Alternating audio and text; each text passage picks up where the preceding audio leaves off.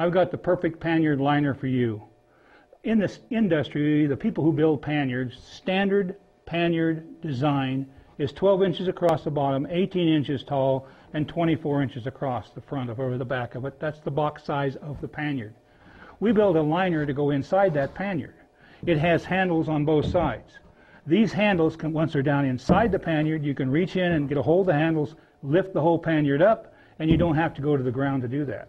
It's very, very nice also for camp. If you want to have cold water, you can go to the creek, put your cold water in here. Now you got water for camp use if you need it. Or maybe you want to put it in a creek. Put a rock in it, put it in a creek. Now put a canvas over it. Now you got a cooler because the water's going around. Take care of it there. Some people have a hard time feeding animals.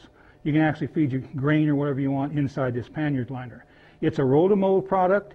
It's been on the front of a horse trailer. It wasn't mine. A couple of customers had it. Fell off the front of a horse trailer, went under the horse trailer, just smashed it all up and crunched it. It looked terrible. Sit it in the sun, pop. It opens right back up because it has a memory to it. This is something that will really work for you to make a hard pannier out of a soft pannier. Check with one of our representatives.